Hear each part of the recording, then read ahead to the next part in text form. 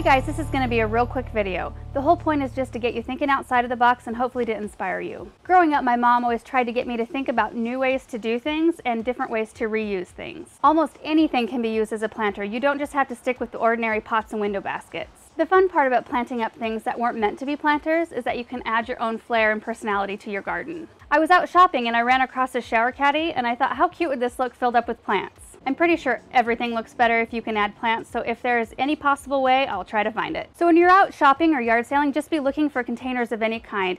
They don't have to have drainage. They can be full of holes like this. I mean, look at the back of this, is completely open. I've got a couple of cute baskets right here that can be made into planters. And if you don't know how to plant up a container without drainage, check out my other video right here and it'll show you everything that you need. So today, I'm going to plant up this caddy. Since you guys all know how to do the planting part, we're going to fast forward that part, but there's a couple things I wanted to tell you first. If you do choose a container like this that needs to be lined, there's a few different things you can use. There's burlap. You can do a double layer of burlap and that works really nice. You can use a form of cocoa fiber here, but I actually prefer to use moss. I think it's really pretty and natural looking. So what I'll do is I will get the moss wet so it's moldable. We'll line the back and the front with the moss, and then the most important part is after you get done with that, you want to put an inside liner of burlap, and that'll keep the soil from falling out. I'm going to get started planting this up.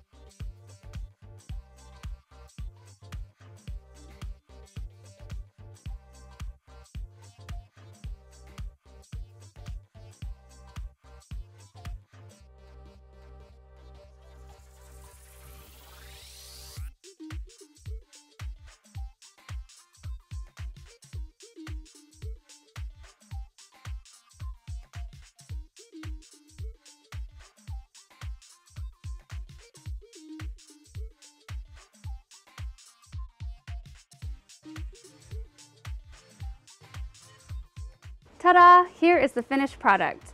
So here's a quick recap of what I did. I put some moss in a bowl of water and then squeezed out the excess, and then I took that moss and lined the outside of the container. Then I took a piece of burlap and lined the inside of the moss, and then you can plant.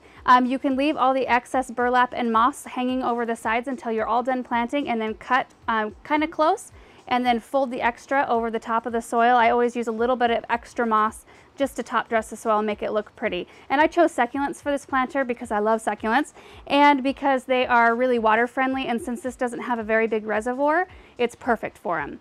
And then let me show you the back of it. See, it is completely finished all the way around. I hope you liked the video. Please leave a comment if you have any suggestions or other ideas for planters. I would love to hear them. See you guys next time.